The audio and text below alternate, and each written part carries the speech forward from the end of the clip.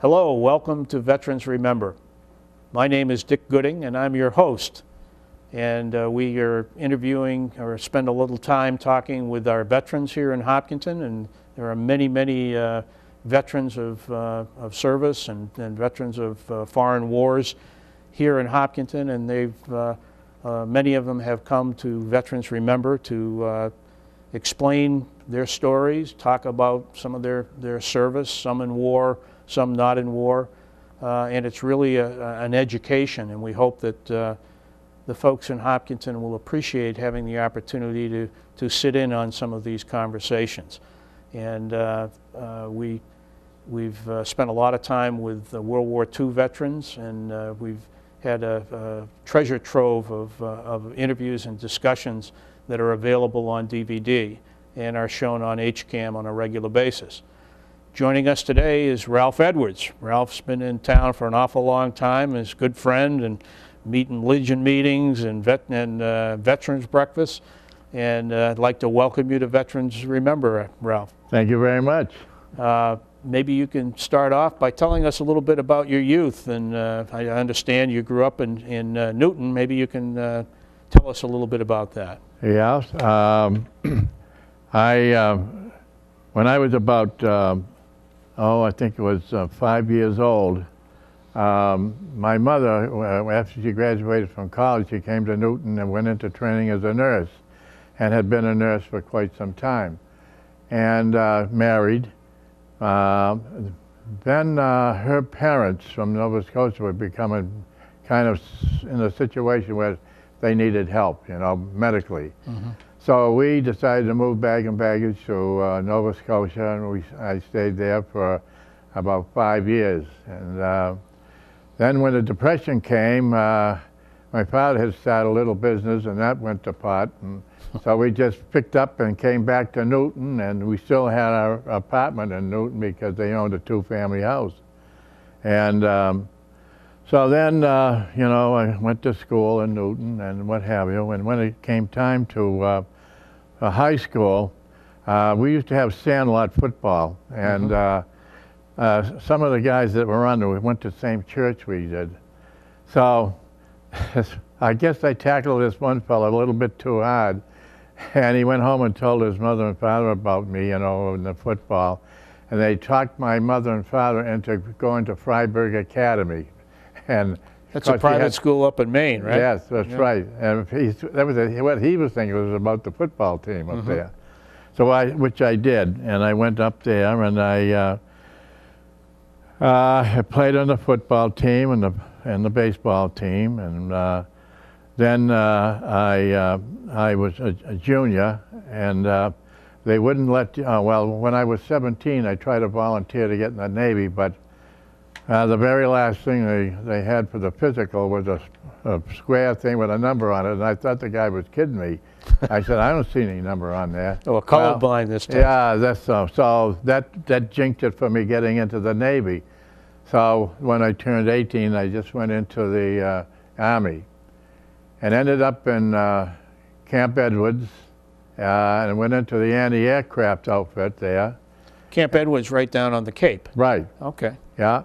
And we were on this 4.7 gun that we trained on, and we actually had real excellent training there because they taught us not only how to do anti-aircraft, but field artillery and coast artillery. Mm-hmm. They had in the coast artillery, they had a plane that would take a sleeve, and we'd be firing at that. Well, what happened was they had this thing, I'm not quite sure now what they called it, but they were tracking us. And what happened was, for some reason or other, the things started creeping up on the cable that the cable was on, and one of the shots went in front of the plane. Oh, so it was a plane that was towing a target? Yeah. I see. And it was a metal cable, I guess. Mm-hmm. Well, one of the shots went in front of the plane instead of on the sleeve. Oh, wow. Well, all of a sudden, this plane takes off like a big bird, That was the end of that. But then they had this, I don't know, would it be radar, maybe? That what they did is we fired over the ocean, but they were taking pictures of the plane in back of us, so that after we were all done, what they could do is take that picture. Everything was synchronized. They could take that film, and they could tell when they put the thing together whether we actually would have hit the plane if it was there. See, Right. so that's the way they did it. Well, so that's interesting. So this was sort of an experimental weapon or anti-aircraft weapon. Well, And we didn't know that. You shot right out into the water in the Yes, ocean. Yeah. Yeah. But we didn't know it was experimental though at the time, you know. So anyway, to make a long story short, when we left there and went to the Republic Aircraft Company down in New York, and This was what, in 43, 44? Yeah, I went in 43. I see. So it'd be close to 44 probably that when we started to leave Camp What Italy. kind of aircraft were they making there? You know, I'm not even sure about that. But anyway, this was for protection. Well, we were there for not too long a time when they sent us down to Fort Bragg, North Carolina. And as far as we know, we were still doing some training, you know. And you were still air defense artillery was your That's right. your unit. The anti-aircraft gun, yeah. Well, the funny part of it was, one morning we woke up and there was all kinds of different equipment down there, you know, field artillery, tanks, and all kinds of stuff there. And we woke up the next morning, God, everything was so quiet we couldn't figure what was going on, you know. So somebody found out, oh, they shipped out last night. And come to find out, we were supposed to go with them. But because we had some problems with the gun, which they weren't able to solve, we ended up going out of the anti-aircraft business, and they sent us out to Camp Swift, Texas for infantry training. So instead of going over to Europe, you That's right. so they really would they discontinue your unit? Yeah, Yeah. completely. Huh. And so we went out there and we had some infantry training and everything. But then we came back to Boston, and that's when we shipped out to go over to overseas. And we end up in Le Havre, France. And Well, this must have been what, a couple months after D-Day? oh yeah, well, we got over there. And the thing was that this outfit that we were going to go over with ended up in the Battle of the Bulge. Oh, is that right? Yes, and of course, when we heard all about that stuff, when we got over to Le Havre, you know, I said, uh-oh. And, you know, we were a nervous wreck. Well, we were only 18 years old, and we didn't know what the heck was going on, you know. So, but anyway, the first night we landed over there, we stayed in this, was just mostly like woods. And you know how each fella had a shelter half, and you put them together? Right, So that's make what a we pup slept tent? there that night, yeah. Well, what happened was, I guess it was the moon was out and it was kind of cloudy, and you know how when the cloud goes past the moon, it casts a shadow on the ground. And we had a sentry out there, you know, and all of a sudden we heard him hollering, "Halt, who's there?" And he kept saying that, you know, and geez, we didn't know what the heck was going on, you know. We were nervous as a bird anyway. And we thought World War III was going to start right then and there, you know. But anyway, that's what it was. It was just this shadow that looked like somebody was moving in the woods, you know. Well, anyway, that was that. However, when we, by truck, they transferred us out to Stuttgart, Germany. Right into Germany itself. Yeah, yeah. Were things starting to wind down about that point? Yes, I would say so, yes. But we didn't know for sure, you know, Sure. what was going on. But, And what did you do in Stuttgart? well, in Stuttgart, they were going to put us in this field artillery outfit in the beginning, you know, and they hemmed and hawed about it, you know, and time's going on, and I finally ended up this Signal Light Construction Company. And what they were doing, they were telling telephone lines and installing all that kind of stuff, you know. So and that I had one of the jobs I had was driving a Jeep, and my officer there that was in charge of the construction, I had to take them around to different places where they were doing that, you know. And then next thing you know, I might have to drive a 2.5-ton truck to take them over for repairs and stuff like that, and supplies and all that. And and then I would take a Jeep, say, because they'd take over a house or something, you know. And that's where we would stay. And it was a small town outside of Stuttgart where we were holed up in an elementary school. Really? Yeah. Remember the name of that town? Yeah, I'll tell you what the name of that was. It was Esslingen, Okay. Esslingen, and it's just outside of Stuttgart. And but then they would also sometimes just go in and take over a house. Sure. And in the wintertime, they say to me, well, they'll give me some kind of an order to go down and put an order in for coal to heat the house with. So I never knew what was going to come up.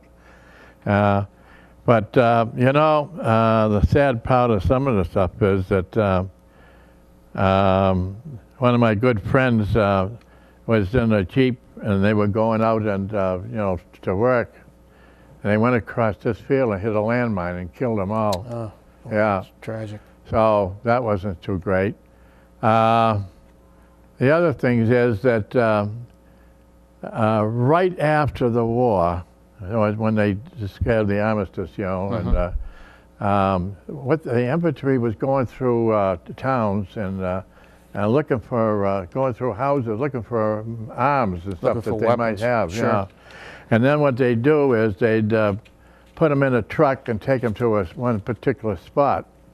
Well, this one time, us fellows there, we got on that detail, and we were having a lot of the other guys from the infantry there putting all this stuff on the truck.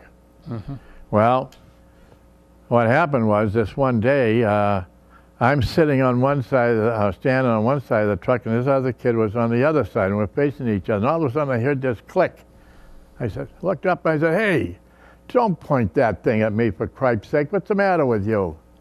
Well, that was that. But about a minute after that, all of a sudden, I heard a bang, and the damn gun went off, and a lieutenant was just getting on the truck and shot him right through the head. Shot the lieutenant? Yeah. Really? And the guy had been all through the whole darn war, never had a scratch. Jeez. And that was hell to pay over that, now I can tell you that. Well, you know, it was like down at Camp Edwards, so when that, you know, that shell I told you, they had a problem with it, and they had a hole outside of where we were dug in, and my friend had to go up the ladder, take that shell and put it in a hole. Made us all go back. And so all of a sudden we hear bang, and that they set the shell off in the hole, you know. And we're all standing there, and all of a sudden I hear plop. Well, just a few feet from where I was standing, one of the shell fragments landed right there on the ground in front of you, and it was about this big. Wow. Right, if it ever hit, would you tear you right apart, you know? Yeah. That was one thing, and then this guy with the gun aiming at me, and I said, geez, that could have been me too, you know? Yeah. So we had all sorts of little things like that would happen, you know? Well, how long did you spend over in Germany? 1 year. One year, Well, and mostly it's about a year, yeah. Mostly after the war had. Yeah, So was mostly the army. after. You were part of the Yeah. Army of Occupation. Yeah, yeah. And you know, we did a little bit of, well, in some of the cities and towns, they'd send us out there as like, we'd be wandering through the town. We'd have, you know, several guys together, and they'd be going through the town because a lot of problems came up there, and especially this Hitler Youth.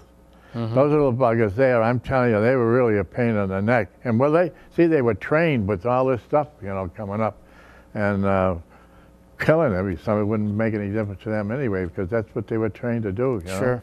Sure. Well, we had quite a little time with them, but when they got the rifle butt against the side of the head, they decided maybe they should shape up a little bit, you know?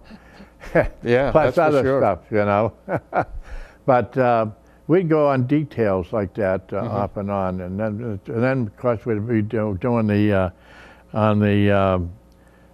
I used to still drive a Jeep and do that also, and but basically it was mainly things like that. We never knew sometimes from one day to the next what they would want us to do, and because we really, I don't know.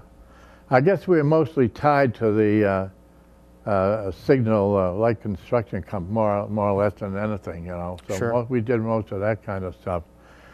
Well, When you came back from Germany, did you muster out pretty quickly, or did you what stay in the happened- service for a while? What happened was that all of a sudden they come up and they say, "Hey, we want you to turn all your equipment in." And somebody spread the union and says, "Jesus, they're going to send us to Japan." Oh boy. Well, what we found out was that actually we got out because of the amount of service, the years that we were in it, you know. And so we shipped back, and Statue of Liberty looked pretty good to us as we came into New York Harbor. And then from that, we, let's see, it wasn't Fort Bragg, but it was another one of those down in New Jersey someplace. Fort Dix? Fort Dix, yeah.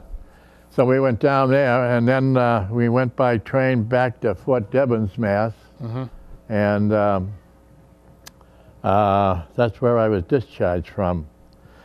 But after I got out of there, see, they wouldn't let us start our senior year in high school. So they had a special course there in Newton for the veterans to finish their senior year. Oh boy, that's good. And my history teacher kept saying to me, she says, "You know, your name sounds familiar to me, and I'm trying to figure out why I know your name." Well, he was a scout for the Boston Braves. Well, I don't know. When I was pretty fair playing baseball, you know. And evidently somebody gave him my name, and he came out to scout me while I was out there and playing baseball, you know. Well, you know, we have an awful lot of veterans, particularly World War II veterans, who were pretty decent baseball players, and Yeah. you know, played in. We had a couple of people who actually played on a team for their service. And, Yeah, while we were in Camp Edwards, we had a couple of our guys there get on a baseball team while we were in there. Yeah, now, that happened, I guess, all over the place. Yeah, well, and there's some pretty good baseball players came out of Hopkinton. Yeah. And I didn't realize you were another one of them. Yeah. How did you get to Hopkinton? How did I get to Hopkinton? Yeah. Well, Don't tell me you drove, but no, but because I went to after I went to Freiburg, as just before I went into the service. So when I got out of the service, and to Hopkins and to Newton, but then time went on, and I got a job working, you know, and then I met my wife. I was 21 at the time, but I guess I was about 23 when I met my wife, and we ended up in 1944 or 5, I guess it was, or maybe it was 46. We ended up getting married, and so we lived we both worked and lived in Newton for some times, and then the kids come along and all that sort of thing, and I got a job working in a bank, and as a teller in the beginning, and so then we moved to good old Hopkinton, Massachusetts, and the reason we did that, my father had a camp that he bought on the water on Lake Maspinock, right for $500. And so when we get out one day, he says to me, "Well, you want to take a ride?" So I said, "Sure." I said, "Where are we going?" He says, "Hopkins." I said, "What the heck is that?" So, well, anyway, we got there, and he wanted to know how I liked the place there, and I said, just to shift was woods and brush there, you know. But he liked to fish. So I said, gee, it's nice. I said, so that's why I asked him. I said, how's the fishing? He says, good. He said, that's why I bought it. Because somebody that he worked for had a camp there. Mm-hmm. And that's what got him going up there. Yeah, all those places around Lake Maspinock at that time were just summer camps. Oh yeah, nobody lived there. A lot of people from Boston would come out and spend a couple months out there. Nobody lived there all year round. Right. They used to have the state police going around and checking to make sure nobody broke in, you know. But anyway. So that was back in the, what, early 50s? Well, in 1949, what were the people next door to the lot that we had were taking the living room section off their house and wanted to know if they would want us to take and move it over to our place and fix it up and make a little camp, you know, mm-hmm. so we could go fishing on the weekend, which we did. And we had 2 double-decker bunks and a gas stove, and so we used to go up there and fish and what have you. So in '49 is when my father decided to build the house for his retirement on there, all winterized and everything, you know. So we did that for a number of years, and what happened was that I eventually got a job at a bank over in Uxbridge. Mm-hmm. And I worked there as a teller first for several years. And then they built a new branch up in East Douglas, Mass. And they made me the branch manager for that branch up there. Right. So I worked there until I actually retired. And so... Well, you said you retired, but there's an interesting story of what you've done, some of the things you've done after you retired, and yeah. you know, maybe you can tell us a little bit. You see the picture that I have in front of me, but yes, I do. Why don't you tell everyone exactly what that's all about? Well, one of my daughters lived in Florida, and her son was in Special Forces and had been in Afghanistan and was in Afghanistan at the time. And he was coming home on a pass, and I was going to go down there just for a visit, you know, for 2 weeks. But he and I landed on the same day in Florida, and we got, my daughter said to me on the phone before I went down there, said, Mike wants to know if you want to go skydiving. I said, oh yeah, sure. And, but anyway, I got down there, and this was on a Sunday. I didn't say too much Monday, but Monday afternoon and evening, I said, hey, Mike, what's the story about this skydiving business? He says, oh, are you sure you would want to do something like that? How old were you at this time? You were in your 80s, right? Well, I was 84, 83 or 4, yeah. and so Tuesday came and I put the heat on him. I said, you know, I've decided I want to do this, okay? And he kept saying, you sure you want to do this? I said, yeah, I'm sure. I really would like to do that. So Tuesday made the arrangements and we went over there and... Well, and we have a picture of you skydiving, and this is at age 84. Yeah. That's unbelievable. You and George Bush, the elder. Well, that's what I was telling him. I said, if he can do it, why can't I, you know?